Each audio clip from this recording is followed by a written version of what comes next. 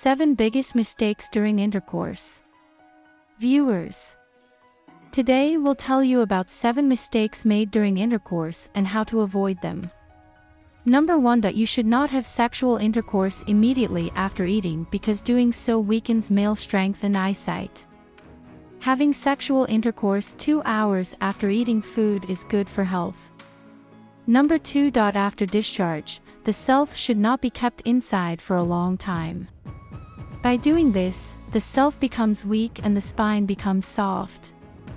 Number 3. By sleeping with own wife continuously, the sexual sensibility of a man remains in motion and the blood circulation of the man's body continues to increase, which causes the heat to sit in the bladder and the semen becomes thinner. Number 4. The self should not be washed immediately after sexual intercourse because it is heated by certain types of friction and immediate washing weakens the self. Number 5. Intimacy with older women can be very dangerous for a man. If you have intercourse with a younger woman, both are benefited.